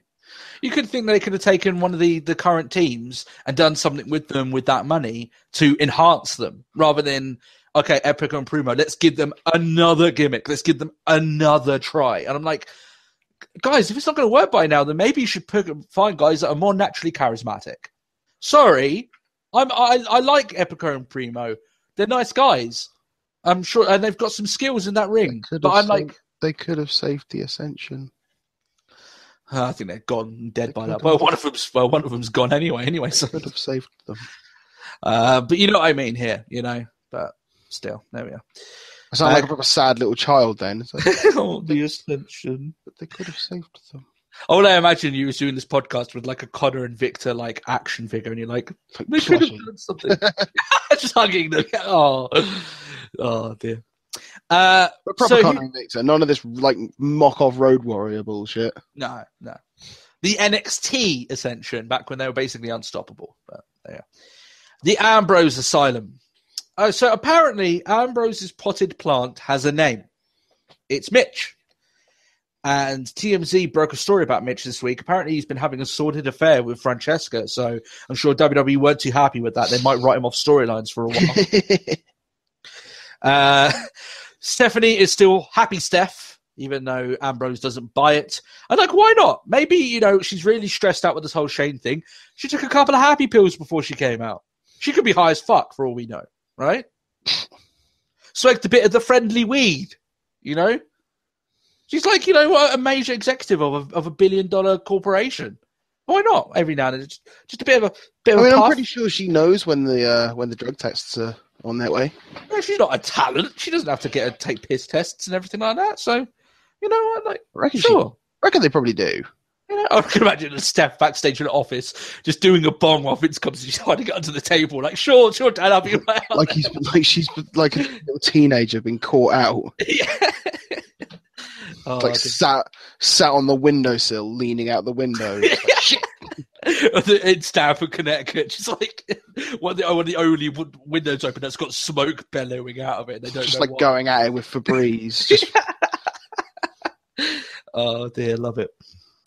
You know why? It's because I've been watching Orphan Black, and one of the characters in that ends up becoming like a drug dealer, even though like she's one of these pent up house mums and shit. So it's like I can just imagine Stephanie. A side story that Stephanie's actually a drug addict, and she's just been smoking a fucking shit ton of weed, and that's the only reason why she's been happy. And they just run with it. The people are like getting so pissed off, like, why is she so happy? There seems to be no story that it just comes out that she's been smoking fucking tons of weed. So she's just been so happy. She's like, you know what? Like next week she's going to come out in like her attire is going to be black, red, yellow, and green. And she's got like sunglasses on to block out her eyes. That's it. Oh dear. See, that's why we should book Stephanie McMahon. Then she'd have a much more fun time on Raw now. People might even be on her side, you know? Knowing that she's smoking pot like the majority of the world, but they just don't want to admit it. But there we go. So, oh dear, I'm just imagining how. Moving on. Yeah. Ambrose brings up how Stephanie must feel aggrieved with her constant years of work with WWE, the control of the company, which is handed over to Shane.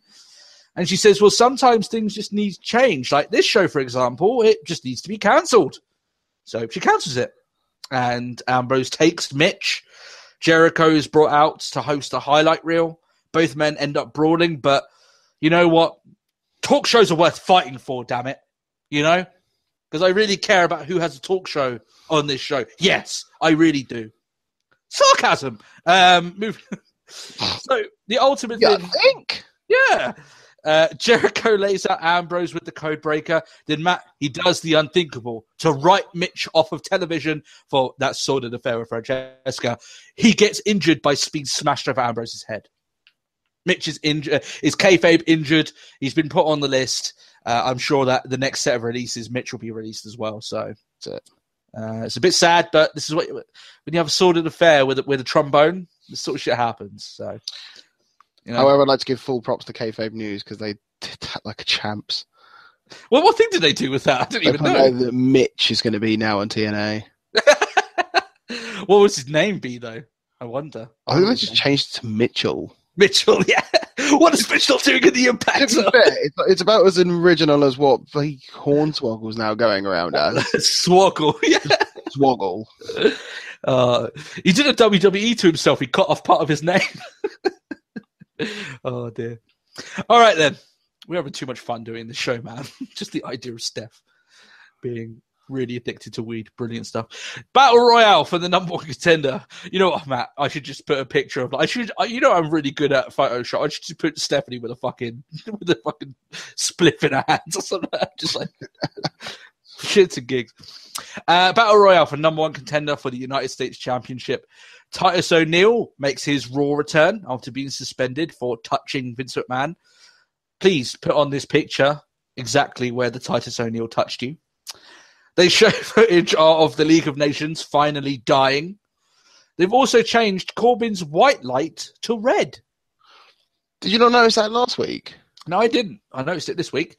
Okay. I like it. Fair enough. I'm like, it kind of looks like the wolf spilling blood a little bit. That's how I looked at it anyway. So yeah. Good stuff. I like that.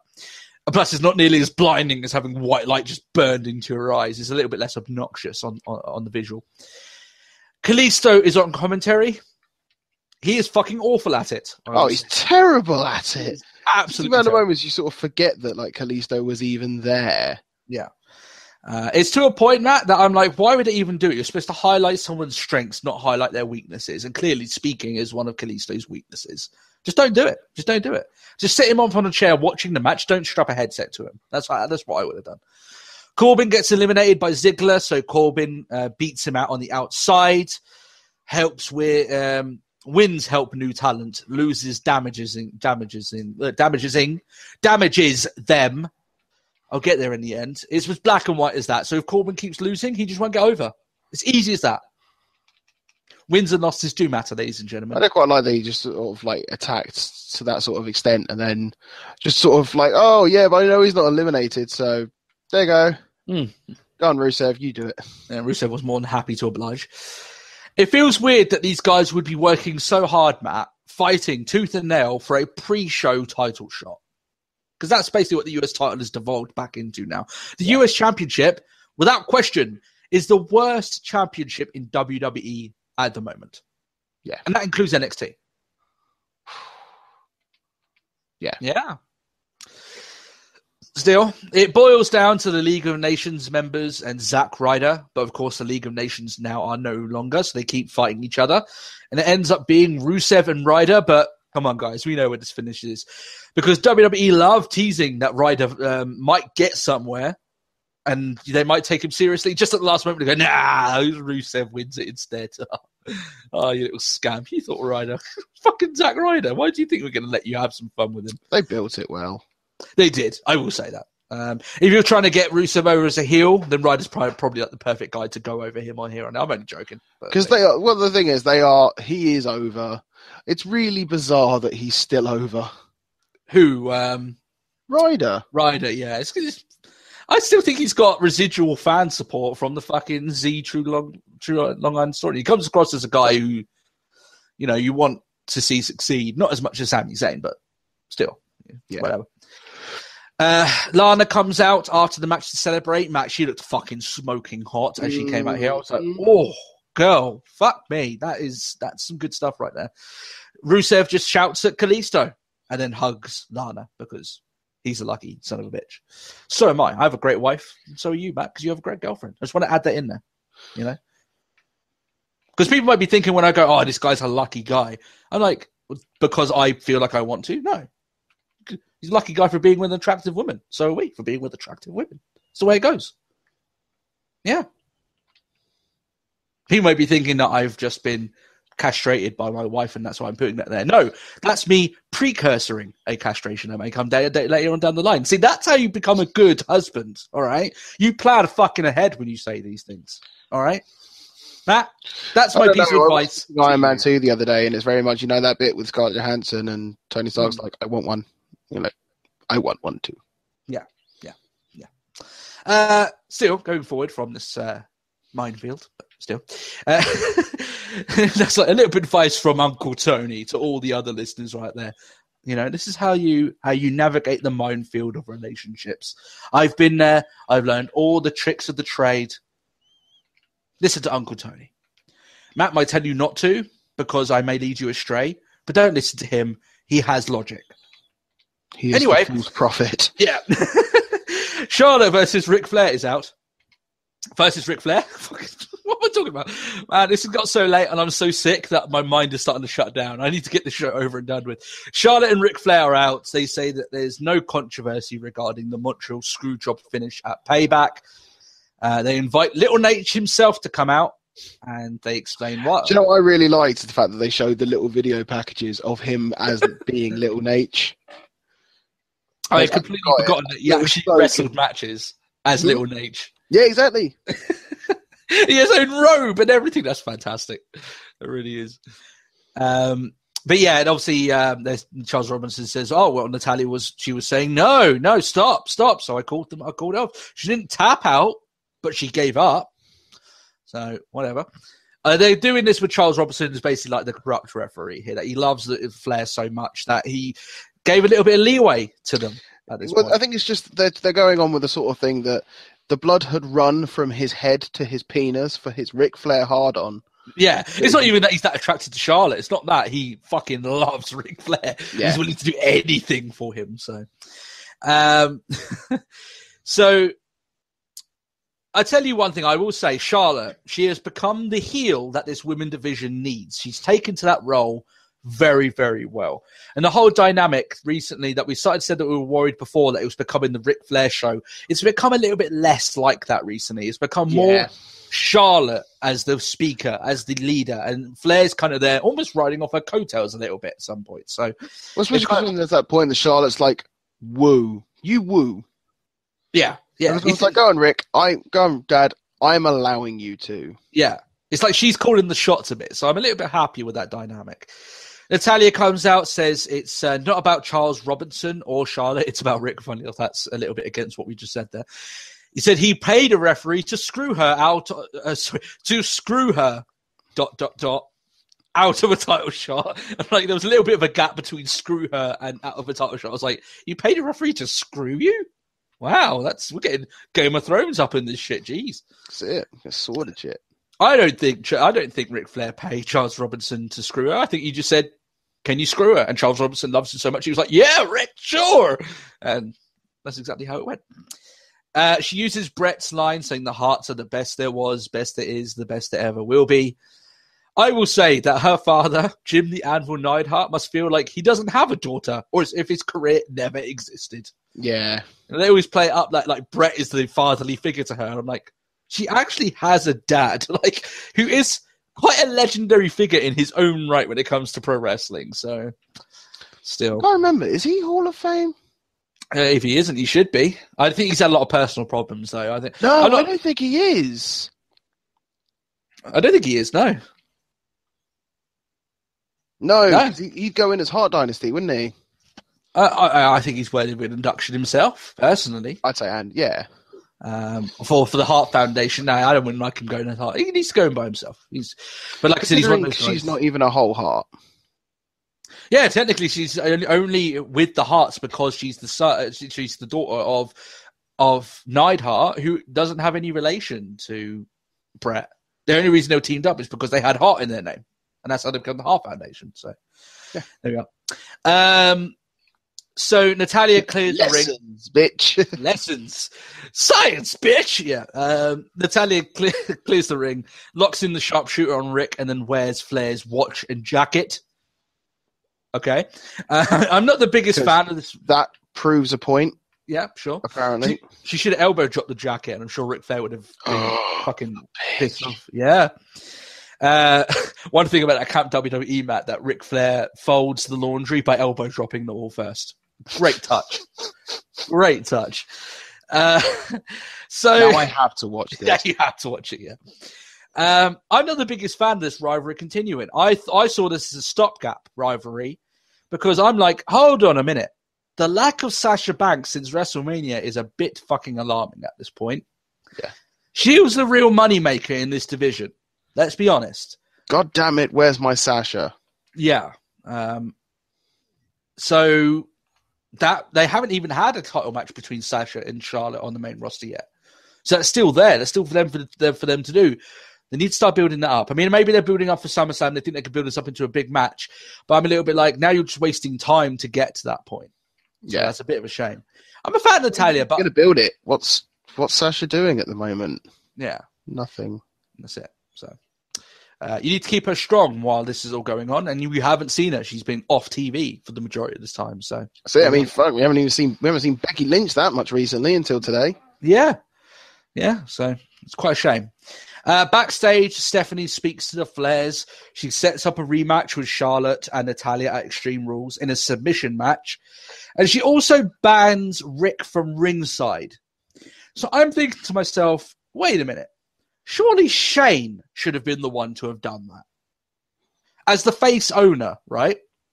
I mean, what reason does Steph have to do this that benefits her own agenda? It just doesn't make any sense. Yeah. So I'm looking at it like, but she's the heel owner. She was heel on this show because she fucking cancelled the Ambrose Asylum. And she comes across here like, oh, she's the do-gooder. I'm like, you have Shane in the building. Just let him do it. Isn't that the point? They're trying to play it up that Shane's the face. I don't know. Just I don't know. Didn't sit well with me. Reigns and Usos versus Styles, Gallows, and Anderson. JBL drops a Leicester City reference for absolutely no reason. I really want JBL to, like, there was a lot of moments in this episode where I'm like, I really want JBL to shut the fuck up. Yeah. Or go away. Whichever one comes first. What's funny, Matt, is I actually think he did a half-decent job at Payback in some matches. And then he went straight back to being who he usually is on Raw. So yeah. There you go. Roman Reigns is booed again. And it pains me. Music hit. Yeah. Again. It pains me, Matt, because I know I say it every week, but I can just see the huge potential of this guy going heel. He could be the biggest heel in the company overnight, and they just don't choose to do it. Decent match, this, though. There's a decent potential in a big-time pay-per-view match involving these groups. Styles... So there's a point in this match that Styles picks up the victory after a very... I thought it was a good match, Matt. I thought it was solid. With a phenomenal forearm, he wins the match. Afterwards, Anderson and Gallows have a steel chair. They tell him, hit Reigns with it, but he refuses, leading the Usos to use it on Styles anyway. So Styles fires back, hitting them with the chair. Roman overlooks this and goes into full-on Cena mode, lays out Styles. The entire arena is booing him for doing this, by the way. Yeah. He powerbombs Styles through the announce table, and he snapped at the thought of his beloved cousins being attacked. And I'm like, awesome. Why didn't he do that when the Usos were attacked by the Dudleys, or even with Gallows and Anderson the night that they debuted? In the first place, yeah. He kind of picks and chooses when he wants to be this violent... I'm a good cousin. Yeah, this very guarding cousin who just doesn't take any shit from anyone that damages them. He's like, see, the rule with Reigns, he has to be in the close vicinity. If it's too much of a walk to him to go and do that shit, then he's not going to do it. It's too much work. So that's what it is. Here's the thing with this. I'm sure this finish would have been awesome. The visual, Styles being laid out, Roman Reigns snapping, taking the fight to him. That's it, especially considering he's been put through a table. And you've got, with Extreme Rules being next, and it's an Extreme Rules match, like sticking him through a table is legal and could be like a real defining moment of such a match. Yeah, and it's a big-time finish, a big table spot at the end of the show. So I'm sure that it would have been fantastic if Reigns was being treated like the face WWE thinks he is. But he's not, so therefore you had everyone booing him doing it. So it comes across as a little bit like, well, this is awkward. Again, how many endings involving Roman Reigns are we going to think is fucking awkward before this fucking changes? WrestleMania was awkward enough. That was awkward enough for a year's worth, but we're still getting more. All in all, Matt. And that's before it overran. Yeah. All in all, I wasn't a big fan of this week's show. I have to admit. No. I think it's one of those shows that I'm going to put down as a skip it on my rating for this week. What's your rating for this week? I could agree with that. Cesaro vs. Owens was good. It's right at the start of the show, though, after that. Yeah, exactly. It's one of those meh shows that doesn't really excite me, but wasn't so horrible that warrants like a huge rant on anything particularly abrasive. It was a nothing show. It was a nothing show. Yeah, let's be honest. Maybe WWE now are starting to find that WrestleMania hangover. They managed to delay it for a couple of weeks. And then now they've started to have some of the old problems are starting to come back a little bit. But yeah, there we are on the show. I think we've run over time, Matt. I'm pretty sure we have. But anyway. Yeah, I think we're on about 2. I've actually just got a phone call. Stephanie McMahon needs her weed, so I need to go do that. So, you're the runner man now. I am the runner man. She pays good. What can I say? She pays well. Still. All right, guys. More than that. We'll go through our plugs and then we'll get the hell out of Dodge. We'll leave you to your stuff this week. Also, there's one thing I also want to leave at the feet of you guys.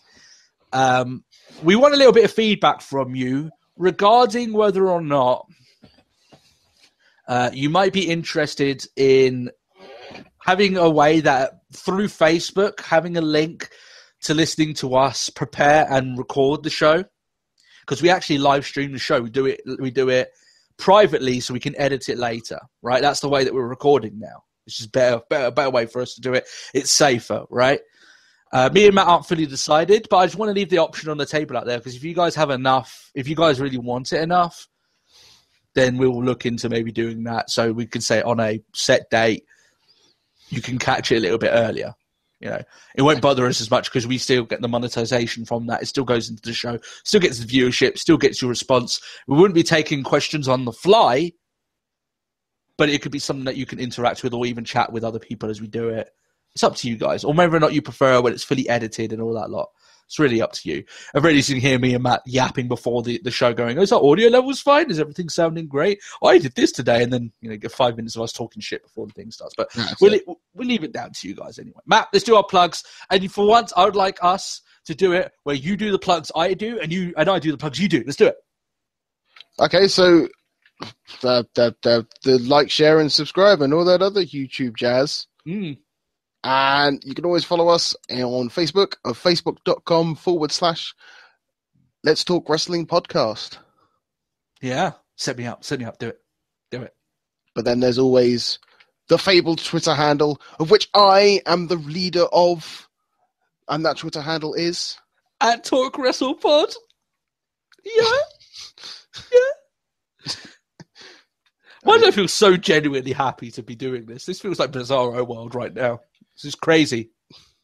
Just like you sound like you've just broken your voice again. Yeah, squeezing my nuts. All right, Matt. What would they send us audio questions and emails to? Let's see if you know this. It's quite easy, to be honest. I should hope so, considering I set up the email account. Go on then. Of the Let's Talk Wrestling Podcast at gmail.com. Well, it's not. You got it wrong. It's just Let's Talk Wrestling Podcast at gmail.com. Oh, that shit. Chat shit, get bagged, Matt. Yeah. Whatever. Yeah. I just set it up so I could do the Twitter. I've lost my mind. The illness has taken over me. I am sweating like a fucker. I am being so happy trying to block out the illness. I'm just like, fuck this shit. People are going to be thinking that Tony was smoking something tonight. I really wasn't. I was just having fun. You and Stephanie McMahon were sharing spliffs. Maybe, just a little bit. And on weed. She can chug like a champion. Let's just say that. So, all right then. Don't know how chugging comes into effect, but okay. Because you can have alcohol and stuff at the same time. Of course you can. You know? The fact that we were talking about drugs and you're like chugging, I'm like, that's not the same thing. Knowing my sexual jokes on this podcast, that could have gone a very, very dark path. But you know what? I'm better than that. So we need to wrap up this show, Matt. What the fuck are we doing? All right, guys, have a great week. We'll catch you next time. Lucha Review, episode 125 with a whole new graphics. I hope you guys do enjoy it. I'm basically spending the entire week working on it, so I hope it's really good for you guys. Apart from that, have a great week, and we'll catch you all next time. We'll catch you soon. Bye-bye. Bye-bye. Bye. That's why I always imagine that. Bye-bye. To the 1 or 2 people that are still listening to this podcast, I apologize at this point. All right, then. Bye.